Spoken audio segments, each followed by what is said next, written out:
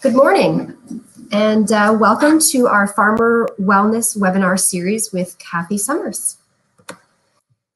Today, Kathy will be talking to us about how to get better sleep. Thank you very much, and a warm welcome to everybody. We all know that sleep can give us a lot of great things. Energy, helps us learn, helps us think, it restores us. I'm wondering though, as we're approaching harvest season, if you are sometimes staying up later to get more work done. Are you aware that if you stay up for more than 17, 18, 19 hours continuously being awake, that your level of judgment and thinking is as impaired as if you had a blood alcohol level of 0.08%. The police would pull you off the road if they found that you were at this level, because it has such a significant impact on our ability to function well. So as we're approaching harvest season, I want to ask you to think about the hours that you are sleeping, and as much as possible to protect your sleep time. We know that there's a zone of vulnerability. People who have a number of hours continuously being awake like that will be much more prone to having accidents. In fact, 2 a.m. is when there are the most accidents in North America. So the remedy for this debt, the only remedy is sleep.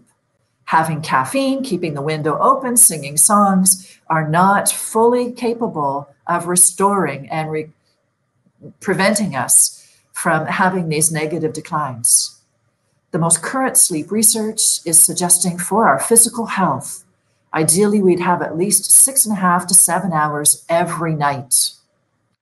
And the most recent movement after the last sleep conference in the United States was to aim for a hard 8. If I could be in bed for about 8 hours, hopefully I will be asleep for about 7.5 of those hours.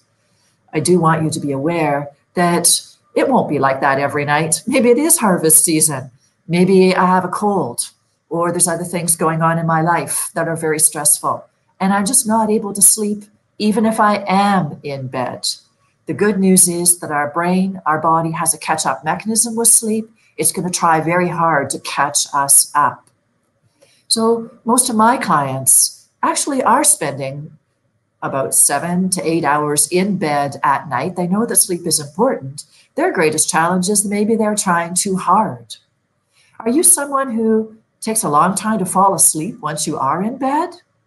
Or do you wake up in the middle of the night and it seems to take forever to get back to sleep? Or maybe you wake up really early in the morning and there's time for more sleep, but you can't get back to sleep then. Are you a person who says, from the hours I'm sleeping, I don't think I'm getting the amount of energy I should from the hours that I am asleep? If you've answered yes to any of these questions, you meet the definition of insomnia. Insomnia is taking a long time to fall asleep, or to fall back to sleep, or not getting much energy from our sleep.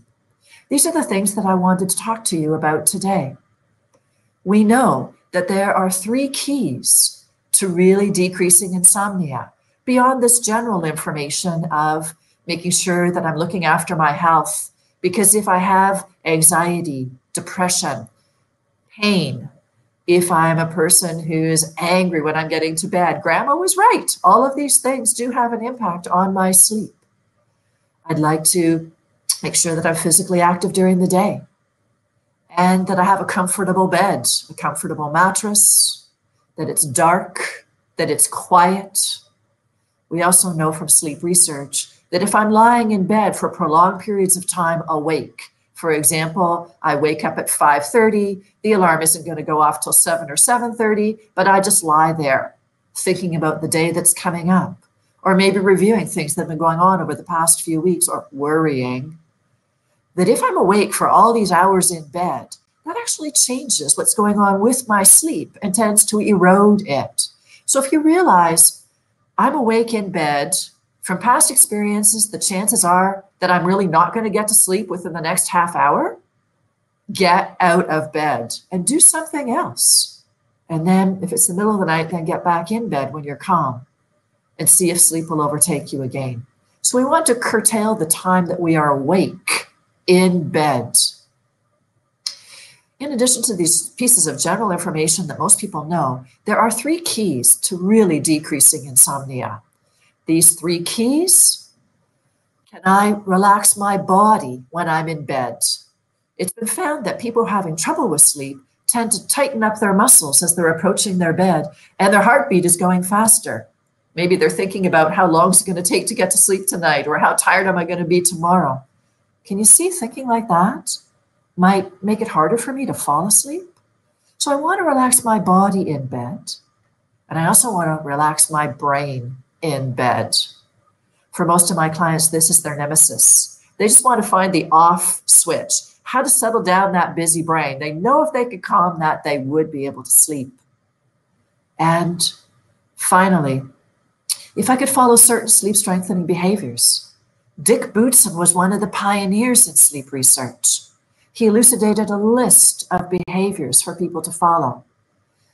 If you've done any reading about sleep in books or on trusted websites, or if you've talked to health professionals, they've probably given you this list of behaviors. Combining these 3 keys, which really are the 3 B's because they all start with the letter B. I want to relax my body, relax my brain, and do certain behaviors to improve my sleep. These are very effective. In fact, more effective than sleeping pills in the long run. Research tells us that it may take some time. So that's the drawback to doing this kind of training over the medications.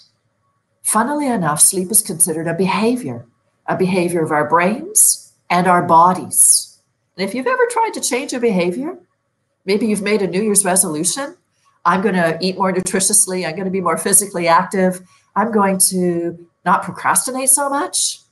Maybe you found that it's more than just making the resolution.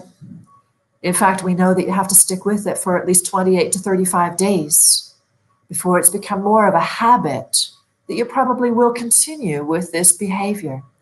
So it's very interesting to me that the sleep researchers find exactly the same thing with these 3 keys, that we need to practice them every day or every night for at least 3 to 4 weeks before we might see some of the gains. So I'm going to ask you to do something that's really hard to improve your sleep. Could you try what we're about to talk about for at least 1 month before making any judgment calls? The human brain is very judgmental. We want to wake up tomorrow and feel like we're making progress, and the next morning more progress and more progress and more progress. I'm asking you to suspend that. It's going to be an up and down, bumpy road. So many things impact our sleep. Stuff that's going on during the day. Knowing that tomorrow there's a big event, I have to go to court, or I have to give a presentation, or I'm getting married, or Santa Claus is coming tomorrow. All these things will impact my sleep. So I need to be really strong with my 3 keys to be able to have the best chance of success in the face of all my life events and understanding the things coming at me tomorrow.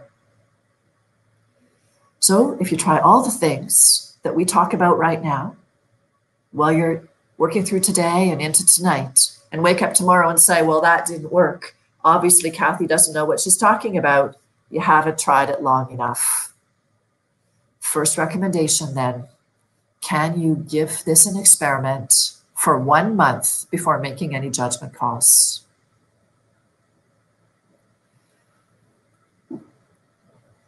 The handouts that you've downloaded have a lot of this information in them. In fact, they list all of Dick Bootson's sleep behaviors. I'm not going to highlight them all because you can read as well as I can.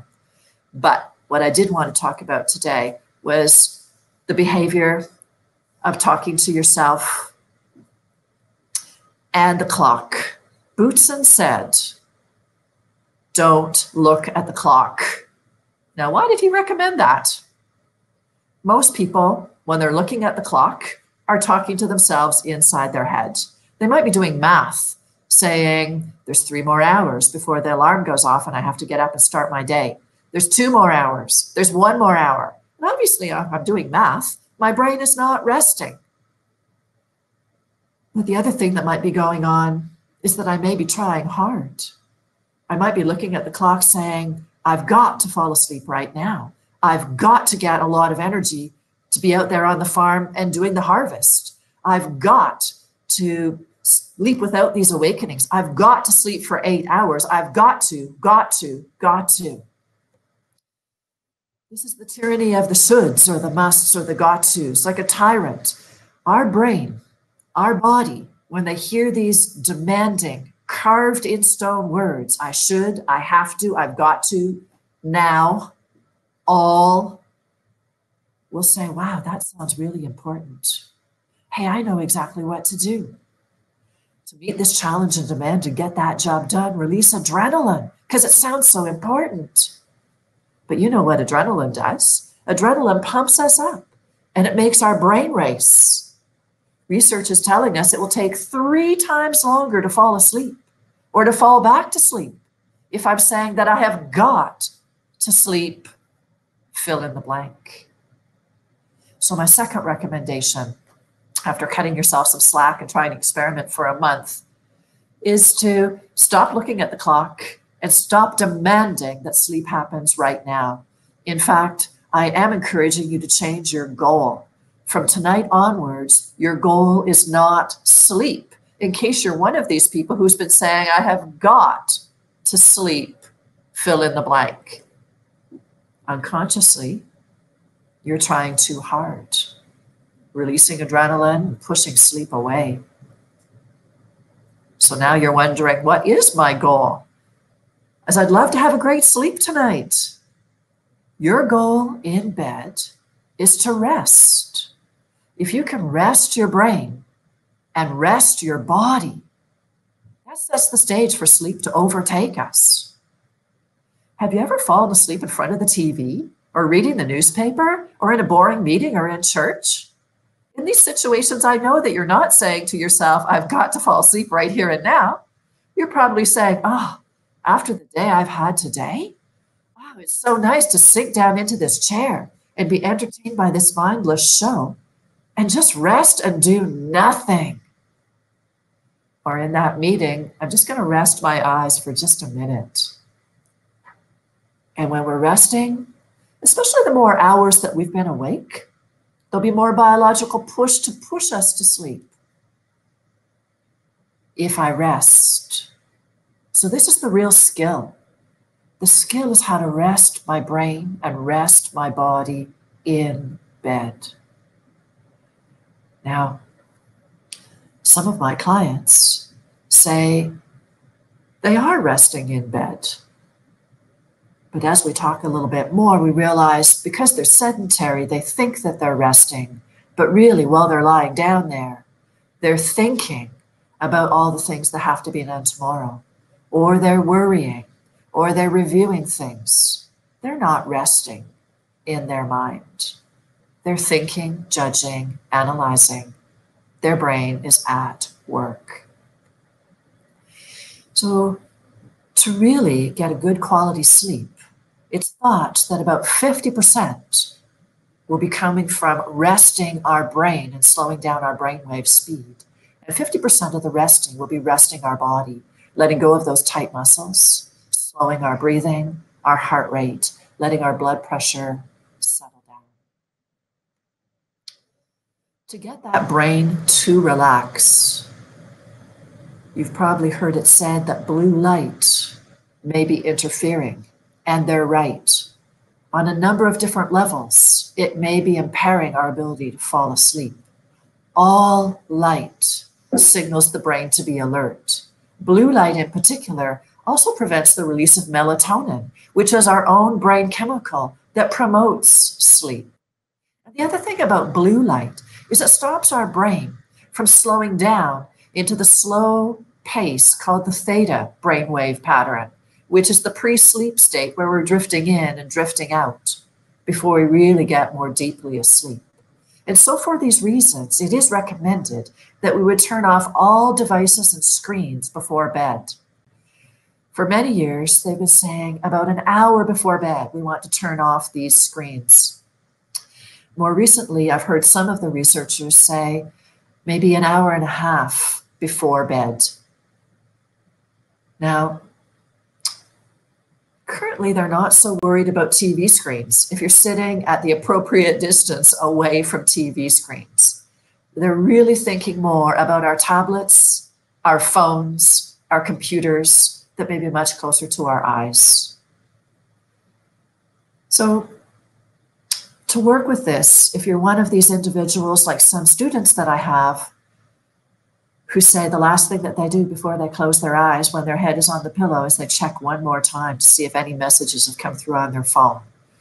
If you think this would be really hard to turn off your devices an hour and a half before bed, the way to do it is called the screen diet.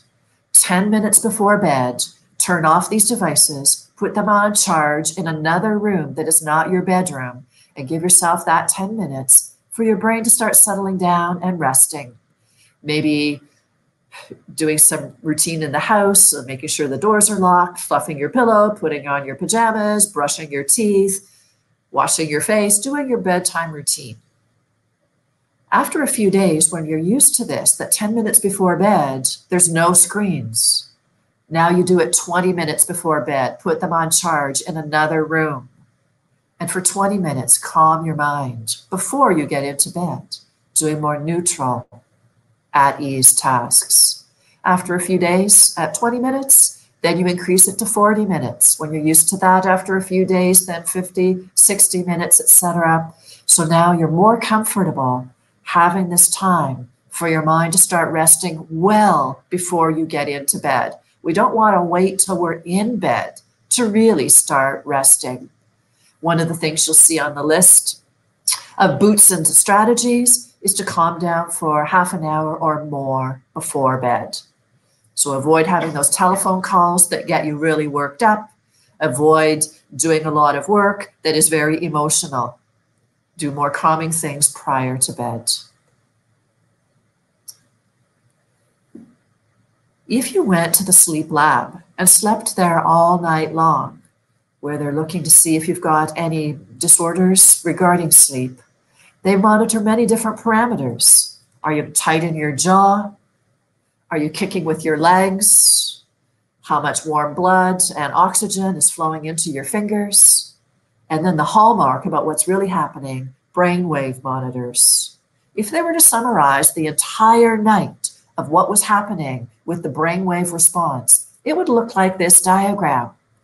That I would start off and I'm awake. I go into stage 1 sleep, which is a very light level of sleep. In fact, we actually are thinking in the lighter levels of sleep, explaining why when some people are in the sleep lab and the next morning say to the doctor, you know, I only slept 4 hours last night here in the lab. The doctor will say, I was just looking at that trace. You slept 6 hours. What's the discrepancy there? It's because you were asleep clinically.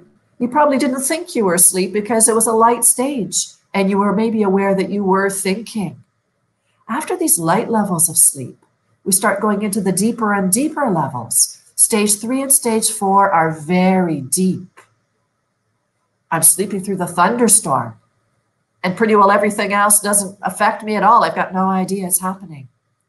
More recently, they're not calling it stage 3 and stage 4. They're calling it slow wave sleep because it's much more descriptive of the brainwave pattern that's happening.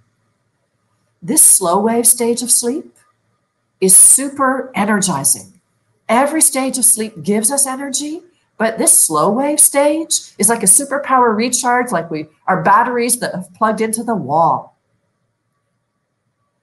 Many of my clients say, I want more of that. I really want to make sure that when I'm sleeping, I'm getting the most energizing stages. That's where I'm going. If you'll just bear with me a minute, I want to just finish up these stages by saying, you can see that after going through these light stages and then getting into the deep slow wave stage, that then we've got the black bar, REM sleep. Our brain is very active, but chemicals are released, so we're not acting out this because REM stands for rapid eye movement. We are dreaming.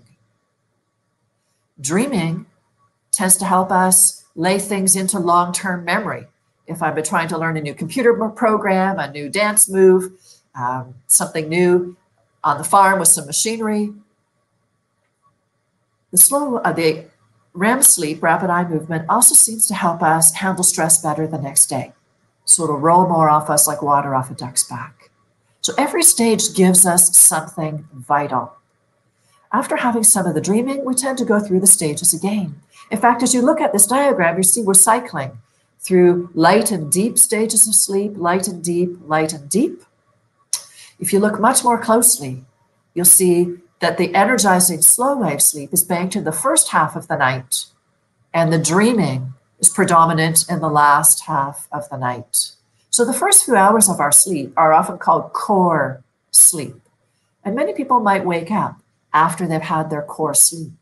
In fact, if you look at the diagram, you can see that we're changing stages very frequently throughout the night, from one stage to another, from one dream to another. In fact, everybody wakes up 2 or 3 times every hour all night long. Did you hear what I just said? Everybody wakes up 2 or 3 times every hour all night long. But usually it's so fleeting that we just move right into the next stage, right into the next dream, without realizing we were awake, unless we're awake for more than 5 minutes. So if you go to your doctor or a sleep specialist to say, "Doctor, I've got a problem because I'm waking up in the night," the doctor would look at you and say, "So what? Everybody wakes up 2 or 3 times every hour all night long. Waking up is a part of sleep. It's not a problem. It's not like it's a vital continuous function that should not be chopped up or interrupted. Naturally in itself, it's very dynamic. There's lots of things going on, and waking up is part of sleep." So the sleep doctor would look at you and say, if you're waking up in the night, our goal is to be able to get back to sleep within about 30 minutes. And we'll be talking about how to do this in just a few minutes. But I really want to make this point that it is normal to wake up through the night. Many of my clients will say, "I take your point, so I'm not going to get stressed anymore about the fact that I'm waking in the night. I'm just going to tell myself this is normal. I'll set the stage for sleep to overtake me by resting." But you know, Kathy, it didn't happen when I was younger. And actually, part of me is still bugged by this. I really would like to decrease these awakenings if possible. And if that is you, then I'm going to refer you to one of the other handouts that you can download, where the title says Midnight Awakenings. I've made a list of the most common factors that might make us wake up through the night. Very briefly, most of them have to do with chemical levels in our body. For example, if my iron levels are low, I'm at a greater risk of waking in the night.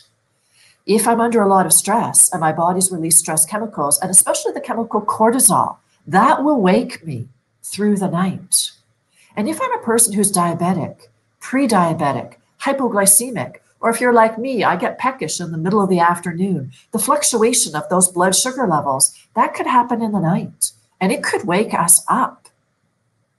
That's why many dietitians will recommend that we have a snack before we go to bed.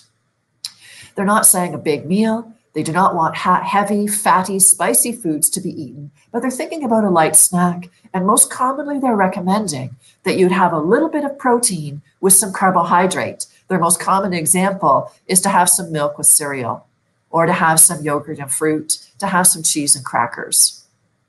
A light snack before bed can help stabilize our blood sugars. So you can look through this list later and see if there's any factors there that you might be able to mitigate and might be able to decrease the number of awakenings through the night. In fact, it's really heartening to read there that people who follow Dick Bootson's recommended behaviors often do begin decreasing the number of awakenings in the night. In fact, when I do my Better Sleep program, where we meet 5 times, I usually find at least 50% of the people who say their trouble is waking in the night will say in the last class that they are noticing a shift, there are fewer awakenings, and it's much quicker for them to get back to sleep. It always amazes me that even within a month's time, people can begin to see this shift even if it's been happening for weeks, months, years. So again, our first experimental period is for 1 month to just try and experiment to see what might happen. Before we move on, I did want to say, if you are awakening in the night, the most common reason that we are aware that we're awake is because we are uncomfortable. My bladder is full, so calmly get up and address that. Or maybe I'm hot or having a hot flash. Take off a layer and calmly address that. Maybe I'm cold because the covers got kicked off. Calmly address it by pulling the covers up. Maybe I am feeling pins and needles in one side because I've been lying on it for too long. Roll over. Or maybe I'm experiencing pain. If you have arthritis or other pain conditions, usually rolling over is not sufficient. Often the best thing, as much as we don't want to do it, would be getting out of bed and calming the pain down by doing what you found during the day works. Whether it's using a hot pack or changing your posture, doing some stretching, using your pain medications, self-massage. Do what you find during the day works to settle down the pain. When the pain is starting to ease, then you get back in bed and repeat the strategies we're about to do to truly rest in bed and set the stage for sleep to overtake you.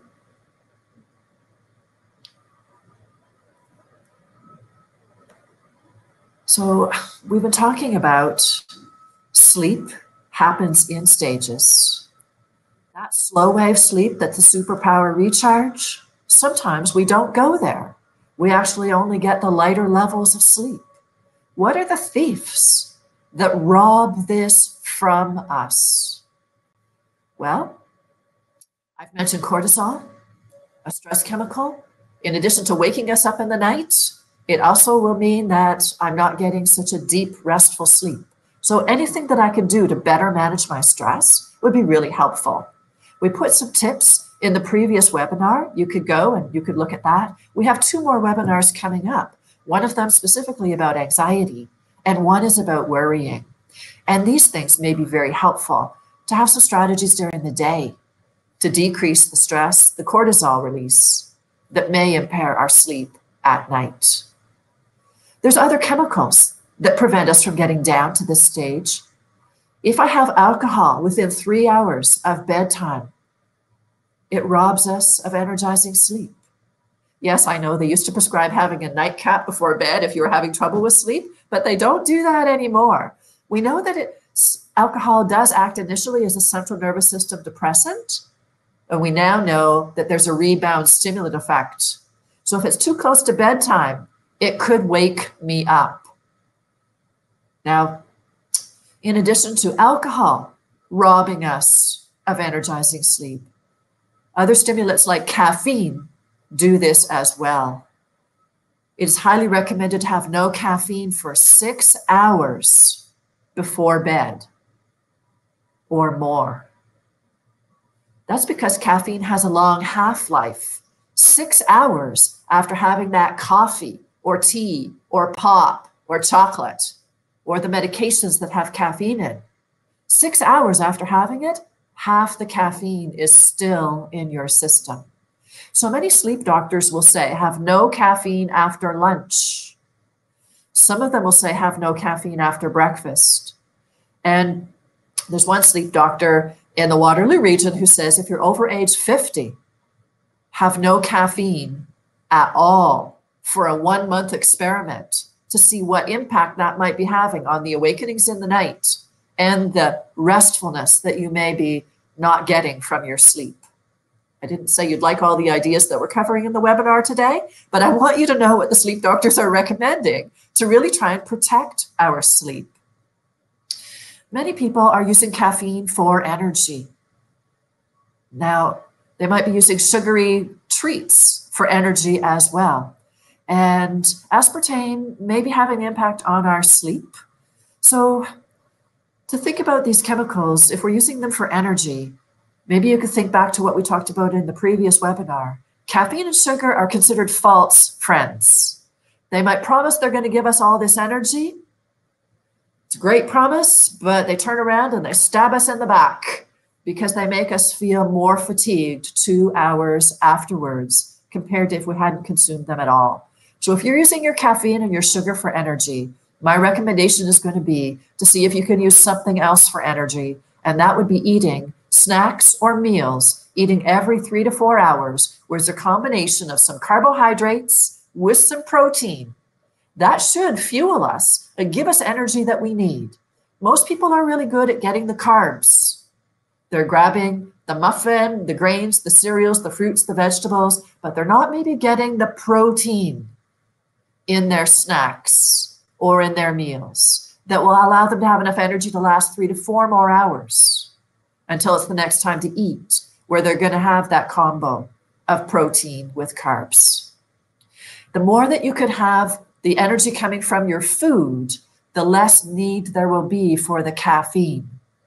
And if you could then avoid having caffeine after lunch, you may notice a very nice impact on your sleep. Other factors that rob us of this slow wave stage of sleep are things like sleep apnea, a sleep disorder where you're not breathing while you're sleeping. So obviously you don't know this is happening because you're sleeping through it. But if your partner has said that there are periods where you're not breathing, or if you're feeling totally exhausted all the time, and you don't think it's from other health conditions or other things in life, that it's something to do with sleep, not getting a good quality sleep, and you've addressed all the other factors we've talked about, then perhaps you have sleep apnea. This is why sleep labs have sprung up across North America. They're trying to assess mostly if people have sleep apnea because it robs them of this energizing stage of sleep. So much so that after a number of months or years, they're at great risk of drifting off. And if this happens during the day in a meeting, maybe that's not a problem. In front of the TV, it's not a problem. But if it's happening while you're working on the tractor, while you're driving your product to the elevator or to the marketplace, this is dangerous. Imperiling maybe not only your own life, but other people. We also know that people with sleep apnea are at much greater risk for cardiovascular health problems. Canadian research has told us that chemicals are released during the apnea that impact our cardiovascular health. And so for good health and to not be falling asleep when it's totally inappropriate, we want to address the apnea. If you suspect that you've got this, right after this webinar, you're going to make that phone call to your doctor saying, I want to come and talk about my sleep. They'll do a quick screening to see if you should go to the lab and have a test for it. The only way to truly know if you've got sleep apnea is by going to the sleep lab. Another thing that robs us of this energizing stage of sleep is having naps, long naps.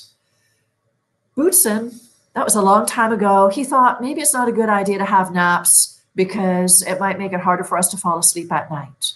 More current studies are telling us it actually may be a good idea to have naps.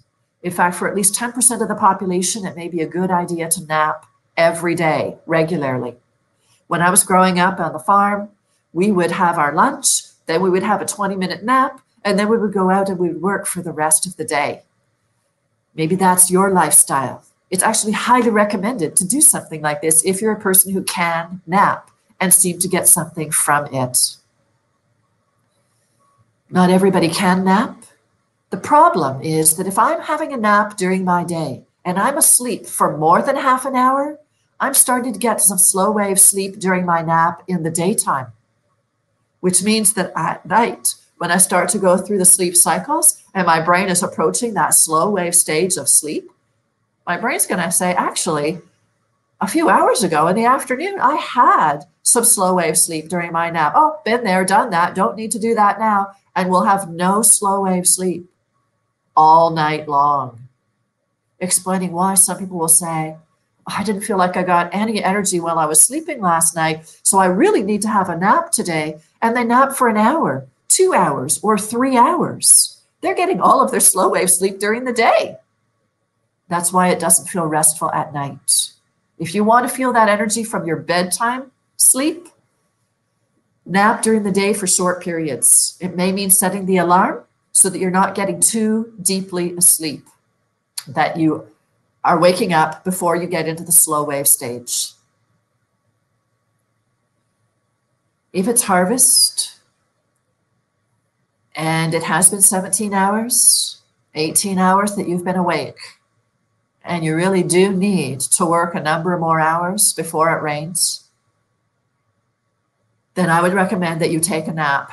Set a timer, ask somebody to phone you, do it so that you're not totally comfortable, that your back is not supported in the chair, in the tractor, in the vehicle, and have a short nap. We know that even a 5-minute nap will be a bit restorative and help with the thinking, the judgment, that if you feel you do have to continue working, you will be safer because you did have a little bit of sleep.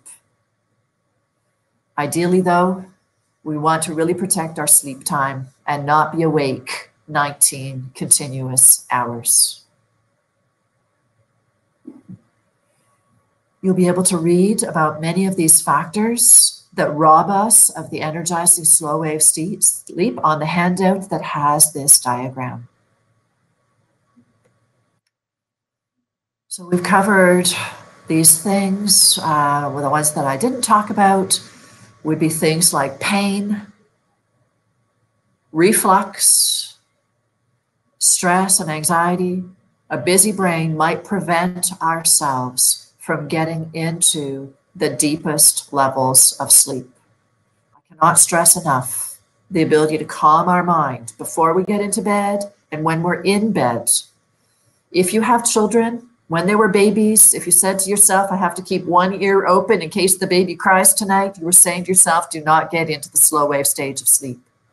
Did you unlearn that? When they're old enough, you want to teach those children it's their responsibility to come and wake you up if there's something that they need your help with, that they would come and they would tug on your arm or they would scream in their ear that would wake you up.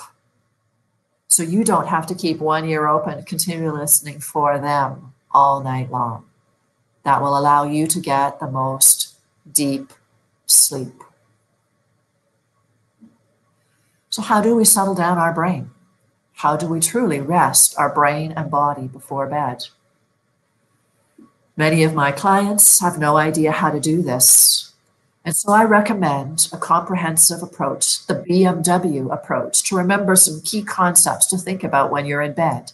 First base is B, breathing. Slow down your breathing, because just before we drift off, our breathing does slow down. You might have tried breathing when you were in bed already and find that your mind wanders off a lot. That's the problem with breathing. But it's a really good idea to slow it down for half a minute or a minute, however long you can focus on it, so that your brain will start to slow down and your body will start to slow down.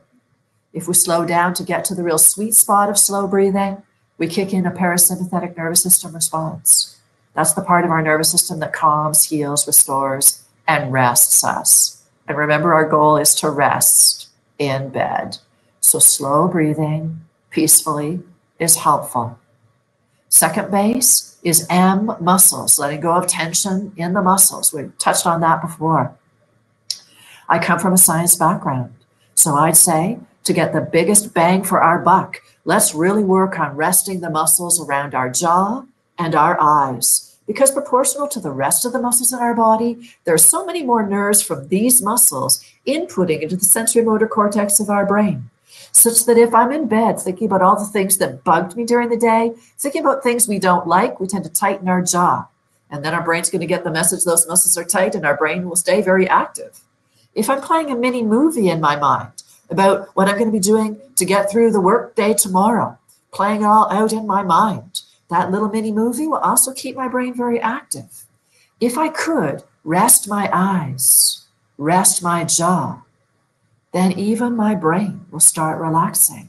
So I'm getting a 2-for-1 deal here. I'm not only resting my body when I relax the muscles. If I'm resting my eyes and my jaw, I'm starting to rest that busy brain. for those of us who say that is their greatest challenge. After slowing my breathing and resting my jaw and eyes and maybe other muscles if that feels comfortable to me, then third base is W. W stands for warm, letting the warm blood flow back to my hands and back to my feet. Because part of our stress response, that fight, flight, freeze mechanism, is saying this is a stressful situation. I don't need good circulation in my fingers and my toes and around my stomach. Send the blood to the big muscles in my arms in case I need to fight right now. Send the blood to the big muscles in my legs in case I need to run and kick right now. So a sign that I'm relaxing and truly resting is the blood goes back to my fingers and my toes and my stomach. So I'm truly resting and digesting. And if I'm in bed and I've got blankets over my body, I might actually start to feel that it's getting more warm and cozy underneath the blankets. Are you one of these people who doesn't want to get out of bed because it's so warm and comfortable? That warm coziness, just thinking about being warm, starts calming our mind and calming our body. So doing a combination of breathing, muscles, and letting the warm blood flow to the extremities is extremely helpful at calming ourselves. So let's try a short BMW. So you've got an idea of what I'm talking about. Just before we do that though, I'm wondering if you're one of these people who wakes up in the night, what's the first thing you say to yourself when you realize you're awake and it's still dark outside? It's obviously not time to get up. Some people tell me, they say, I've got to get out of bed and go to the bathroom. But most of my folks say, as soon as they're aware they're awake, their first thought is, oh, shoot, darn, shucks, or maybe stronger language than that they would never say out loud to me. Or maybe they're saying, oh, not again. Do I sound like I'm calm and resting? No. You can hear it's not just words. There's emotion here. I am frustrated with the fact that I'm awake, or I'm angry, or I'm anxious. How long is it going to take to get back to sleep? How tired am I going to be during the day? It's a big day tomorrow. Unfortunately, if I'm really emotional, it pushes sleep even further away. So it's not just watching for saying, have I got to get to sleep now? But am I emotional? Am I swearing? Am I saying, oh, not again? Feeling frustration or anger or anxiety. We really need to settle these down if we're expecting sleep to come back or to fall asleep in the first place in bed. So our goal is to rest our mind, our emotions, and our body. Let's try a brief experiment with that so you know what I'm coaching my clients to do in my Better Sleep program. Take a moment right now to close your eyes or half close your eyes, looking downwards at a spot on the floor so you're not distracted by seeing things on the screen or looking at me, that you really are turning your attention inwards. And as you're turning your attention inwards, mentally scan from your head to your toe and get comfortable. The first thing that we do when we get into bed is readjust our position and our pillow and the blankets and get comfortable. So do that right now. And if it helps to remove your glasses, to loosen your belt, to kick off your shoes, make those changes so you're as comfortable as you can be. And as you're getting more and more comfortable, this is new. Say to yourself, how nice it is to just rest. What a pleasure, after being active earlier today, to be able to smooth my face and let my mind rest. How nice it is to relax my shoulders and my back, and to sink down into this chair and let my body rest. Brains and bodies are built to work and rest. Work and rest. It's part of our natural rhythm. Just like there's a rhythm for the sun to come up and the sun to go down. There's a rhythm to planting the crops and then harvesting the crops. There is a rhythm to work and rest. It's even legislated into Canadian workplaces that we can work and then have a coffee break to rest, work and then have a lunch break, because we know human brains and bodies thrive if we take a break and rest and then go back to work again. How nice it is right now to take a short break and just rest. But I bet even as I'm talking, thoughts are coming into your mind, because this is normal brain behavior. When we switch away from work mode in our brain, we move to rest mode, which literally is called the default mode network, meaning it is a network of connections. Explaining why when we're in rest mode, all of a sudden we connect with that name that was on the tip of our tongue earlier and we couldn't think of it. Now we're thinking of it. It comes to us. Or aha, there's the solution to a problem that's been on my mind. Or aha, a creative idea. Aha, another connection. This is normal brain behavior when we start resting. And it's going to happen every night when we are in bed. The key is to acknowledge that this is coming in. And rather than getting into these thoughts, thinking them, working them, moving along that path, acknowledging that that's something we're aware of, and coming back to just resting, our breathing, our muscles, the warm blood circulating, resting more. Right now, if there are extraneous thoughts coming into your mind, can you vividly imagine you take all those thoughts and put them away in your closet with all the clothes that you're not wearing right now? Vividly imagine how it would look, how it would feel, how it would sound to put all those thoughts away in the closet, maybe even closing the door on them, keeping them safe.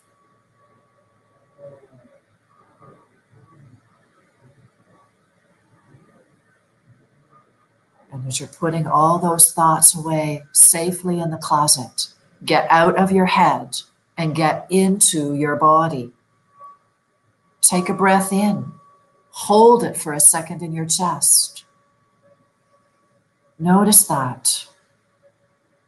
Feel your chest, feel the breath, then exhale and feel the tensions going out with the air. And as you're aware of your breathing, allow it to move into an easy, normal pattern. Calmly, comfortably breathing in. Slowly, comfortably breathing out. Allowing it to slow down. More and more slowly breathing in. More and more slowly breathing out. Moving towards that slow, peaceful pace that you have just before you drift off.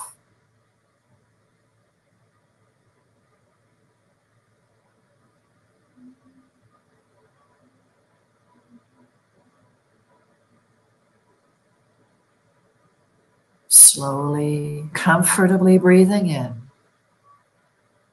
Peacefully, slowly breathing out. Continuing breathing in this fashion. When the mind wanders, it's time to move on. Noticing now your jaw.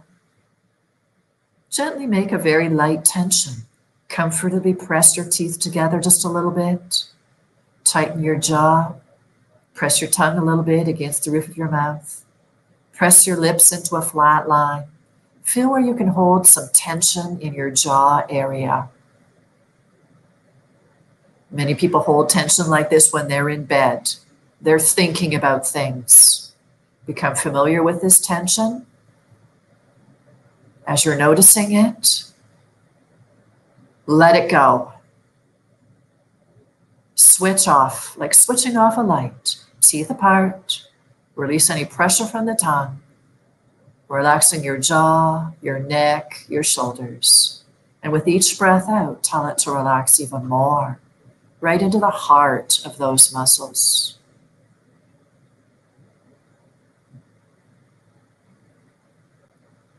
As your jaw continues relaxing more, Notice your eyes.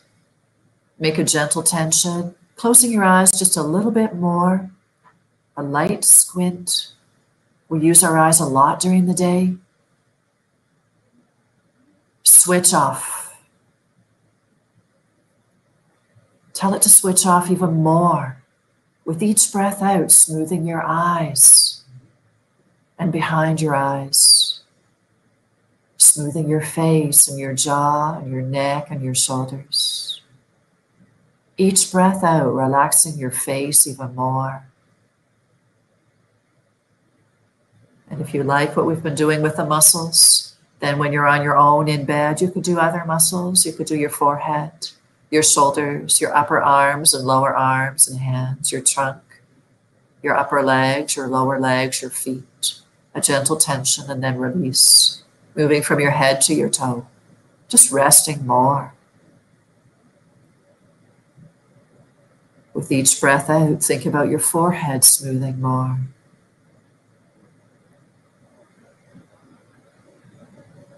With each breath out, imagine your eyes smoothing more.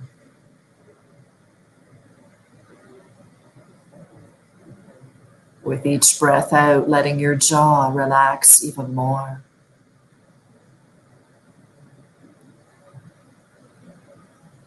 With each breath out, imagining your shoulders warm and comfortable, saying over and over in your mind calmly, my shoulders are comfortably warm.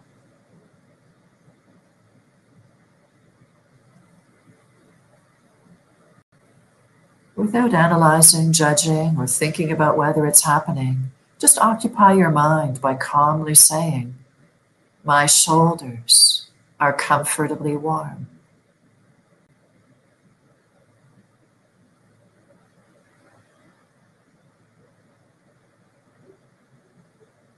Calmly repeating over and over, hitting the replay button. My arms are comfortably warm.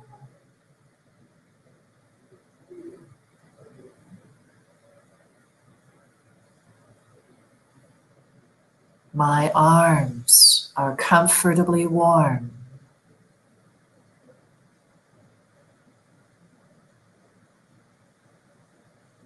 My legs are comfortably warm.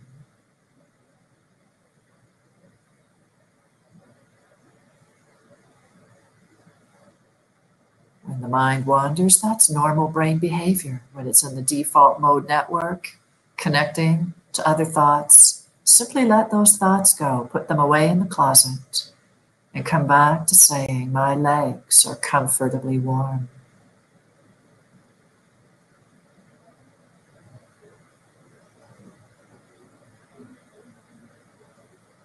And on you could go.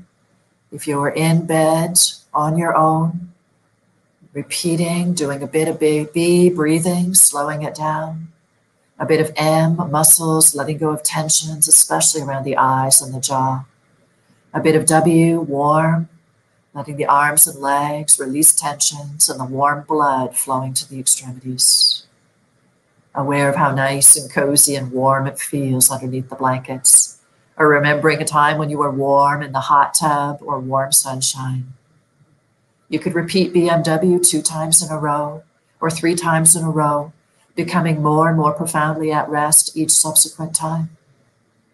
It's a skill, like riding a bicycle, playing the piano, driving the tractor with all those gears. The more you practice, the better you get at it. Remembering we practice for at least a month before we make any judgment call on these strategies. Right now, it's not actually time for us to fall asleep in the webinar, so finish up what we've been doing, allowing your body to remain relaxed and comfortable, but mentally more alert, more aware, feeling the cool air coming in. Each cool breath brings in energy, vigor, vitality. As the cool air comes in, feel that energy coming into your arms, your legs. Arms and legs more light, more firm, more strong. And as you're tuning into them, wiggle your fingers a bit, wiggle your toes, open your eyes, stretch out, fully, completely alert and ready to continue on with the rest of the webinar. How did that feel? Resting, brain and body, letting go of everything else for a short break, especially resting our breathing, our muscles, and our circulation. Perhaps you did rest the body and could feel that, or your mind settled down and could feel that. But maybe not, because it may be one of those days where you're wired. It does take time and training. If this realm is totally new to you, I would recommend that you would train BMW a few times during the day so you know how it feels and can more comfortably, effortlessly do it when you're in bed. Like breaking in a new glove. Do it a little bit during the day before in bed. And if you want to follow up more seriously with this, you could go to my website. The contact information is on your handouts. And I do have an audio track, 27 minutes of bedtime relaxation, going much more into what we just did, if you think this would be something comfortable to follow up on. To sum up, we've talked today about some good lifestyle habits that we know can really improve sleep, and focused on the 3 keys to specifically decreasing insomnia. If I could rest my brain in bed, rest my body in bed, and do some of Dick Bootson's very specific behaviors, which are on your handout, I'm going to have a much greater chance of success. The bottom line, it's never what you know, it's going to be what you do. I want you to think right now about what we've talked about so far that you could practice or begin implementing. Choose 1 or 2, or maybe at the outset, 3 things that you would work on over the next week. So if I'm trying to change 10 things at the same time, we tend to be unsuccessful. So if something made sense that I want to do, 1, 2, or perhaps 3 things that I would like to try, ask yourself right now, what, when, where would I do it within the next 48 hours? Because chances are that if you don't do it within 48 hours, you're not going to do it at all. Now that you've set that intention, it's going to be easier for you to follow through. Now let's see, are there any questions? Well, I actually have a question for Kathy. So you say when you're going to bed, keep the bed for sleep. But what about reading? Do you recommend reading before sleep, or is that something you should avoid also? This is an excellent question. It seems so conflicting when you read books or read things on the internet. The older research suggested that you should not do this. Dick Bootson was very, very strict. Now, current research is saying maybe it doesn't matter so much. Here's how I think about this question. We're born with our sleep-wake rhythm. And some people are born with a really strong sleep-wake rhythm. And so they will never come to a webinar like this because they'll say, you just close your eyes and sleep. What are you talking about? But some people are born with that sensitive sleep-wake rhythm. And the more sensitive your sleep-wake rhythm is, the more important it is to really protect your sleep. So if you've got that really sensitive sleep-wake rhythm, just getting a new pillow makes it hard for you to sleep for a week. Having something making you angry during the day, impairing your sleep, then maybe it would be a good idea not to read in bed. We really want to associate our bed as a place to rest, to sleep, for sex, or when we're sick, and that's it. But if we're sort of more in the middle with this, then some of the current research out of Glasgow is suggesting if reading or watching TV or other Sudoku puzzles, crossword, etc., if you're doing these in bed and they're calming you and you can get to sleep easily after that, maybe they're helping you close your day and move past that. So my real answer is it depends. If it's calming you, it seems to help. But if you're saying, I'm reading because I'm reading to fall asleep, and you're after reading one page saying, did that work? No, I'm still awake. Reading the next page, are my eyes heavy yet? Nope. Reading the next page, am I feeling tired yet? Nope. If reading is a tool to make you fall asleep, no, it's not helpful. So that's why I recommend people keep a diary, that they'll try an experiment and try to see, are they trying too hard, or are they really finding things that rest brain and body? Even in bed, it may be okay to read. You try it. It's really interesting that depending on how you sleep, it could help or hurt. Yes. Yeah. So we do have a question, and the question says, Kathy, do you have any tips on how to deal with your partner being a restless sleeper or cutting into your sleep? That's very challenging because they are interfering with your sleep. And the more sensitive your sleep-wake rhythm is, the more easily disturbed your sleep is, it will impact you. There's no easy answer for this. Many sleep doctors would say it may be better to get one of those mattresses where you've got your side and they've got their side. And if that's too expensive for you, that you would sleep in a different room or on a different bed, that you truly protect your sleep time. But some of my clients say psychologically, they want to sleep with their partner. They want to be with them. So I cannot tell you what to do with that. You want them to have the least restless sleep possible, but it's a fallacy that we should sleep without moving. We do move to adjust and get more comfortable, totally unconsciously. We may move 4 to 40 times in a night just to get more comfortable. And some people have sleep disorders where they might be kicking their legs, and that may be disruptive to you, getting kicked all the time. I'm really not sure it's a good, when you're both calm and well-fed, to talk about the fact that their sleep is impacting your sleep and see if you can come up with some strategies. Yeah, that's a difficult thing to deal with, I'm sure. You can't control other people. Yeah, The one you can control the best is yourself. Well, it doesn't look like we have any other questions, so I think that would be the end of our webinar today. Please, everybody stay tuned for the next one, October 2nd. We will be talking about anxiety. And if you've got more questions about sleep, you've got my contact information, so don't hesitate to give me an email or give me a phone call. Great. And again, if you want to rewatch this or you want to recommend to somebody else to watch it, please go to the Grain Farmers of Ontario YouTube page, and it will be put up there shortly. Thanks very much for joining today, everyone. Bye.